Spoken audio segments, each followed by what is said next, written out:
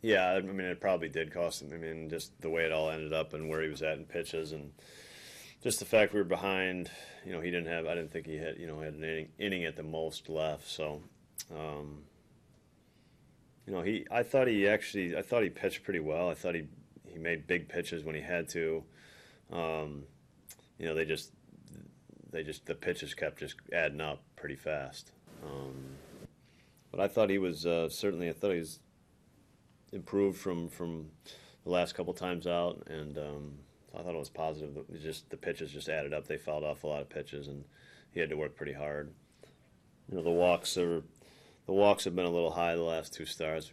He's got to get that. Those are gonna hurt him. You guys are sort of doing the same thing the first few innings to Martinez. You were getting his pitch count, and I think he left the bases loaded twice. Yeah, no, I mean, we did a good job. I think, getting his pitches. He only lasted 5 innings, which I think you kind of consider a success. I think, but the play Greg Garcia made in what inning was that? The third on Ramon. That was, that's the play of the game. I mean, that's 2 runs, and that ball gets through. It's 2 runs, and definitely a different feeling game. So that was, it was early in the game, the 3rd inning, but it was a huge play in the game. Did it look like he kept his foot on the bag at first? Yeah, he did. Yeah.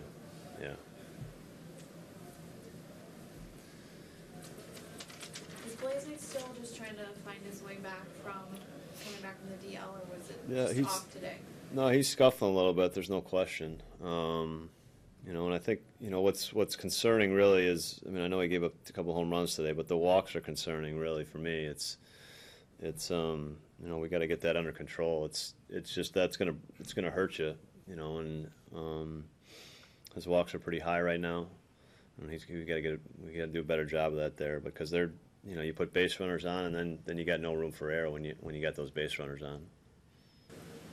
Are you convinced his elbow's okay? He hasn't been the same since he came back. Yeah, he's had no physical complaints, so he's had some days when he's been really good. He had a day when he was probably the best I thought he was this year, on the last homestand.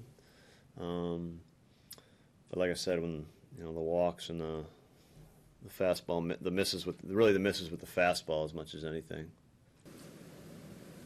The thing with Scooter, was that twice now this year? Or, yeah, it's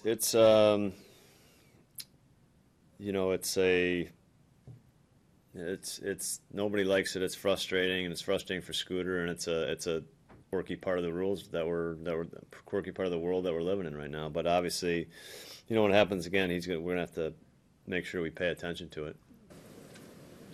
Did you think they waited too long to break it up? It was close. We were in St. Louis. Actually, I was watching the game when Matheny actually got thrown out for that last weekend, and it was right on the 30 seconds.